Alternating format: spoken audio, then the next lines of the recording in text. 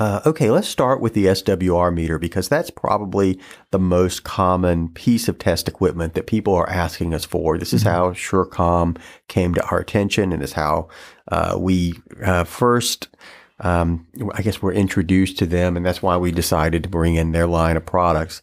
But the SWR meter is something that most people that are using mobile radios should have in order to test the quality of their antenna and the tuning of their antenna.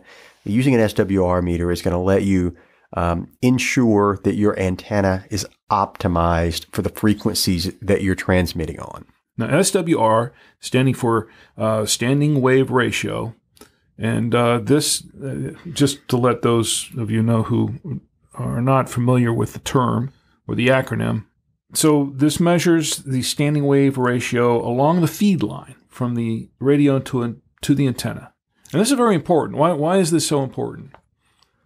If your radio isn't transmitting with an optimal SWR, then you are potentially going to damage your radio, and that's the worst case. But best case, you're not going to get the range that you're looking for out of your radio. It can significantly cut back on the range of your radio. For example, if you've got an SWR of 5, 6, that's probably not going to kill your radio, but it is going to kill your transmit power.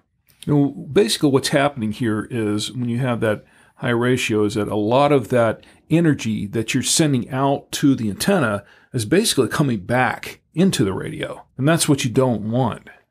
Right.